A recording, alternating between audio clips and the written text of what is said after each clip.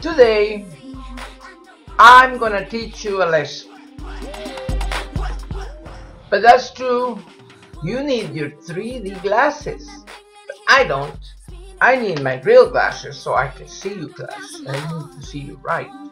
Oh, they're a little bit dirty, but I think I can get them a little cleaned up right here. Okay, that seems better. Alright. Let me see. Oh, but the light's too bright on me.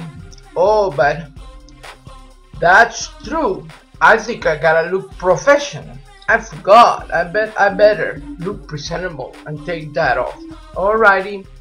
Now, today, well, this seems to be a little foggy. So, first lesson. Don't clean your glasses with the tongue. Alright. Now let's see what kind of books I can find right here. There is this book. Here. It's an excellent book. It's got pictures of paintings. Let's see what kind of paintings we can find today. There's another one. A woman holding a baby. Let's see what else kind of paintings are in this book. Oh Lord, I brought a book that didn't have too many pictures. But how about this one? This one could be our favorite. Really nice. Look at the man and the big shoes.